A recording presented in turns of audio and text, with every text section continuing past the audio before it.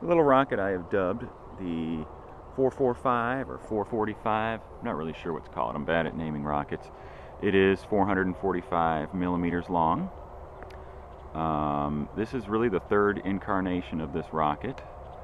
I have lost it 2 other times, basically the same size and shape. Each time making little refinements. This is probably the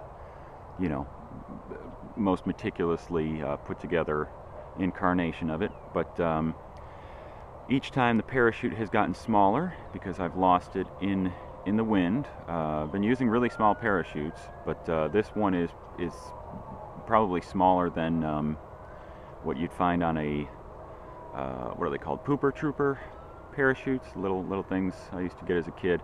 So it's really tiny. It's maybe 5 inches in diameter. But I have chosen, I don't know if you can see this flagpole way over there, chosen for a change a very calm day. So I'm hoping to not lose any rockets today.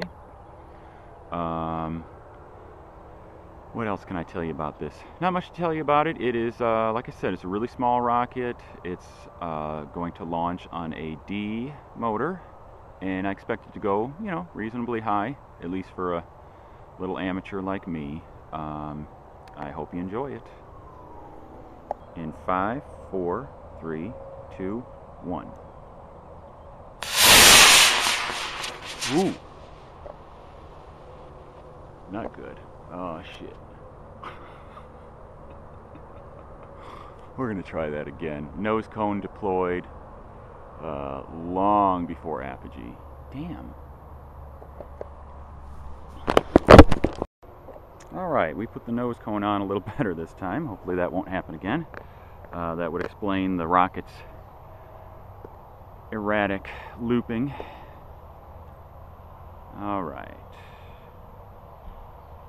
In 5, 4, 3, 2, 1.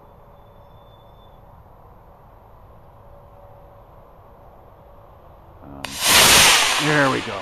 Much better. Wow, that sucker's high.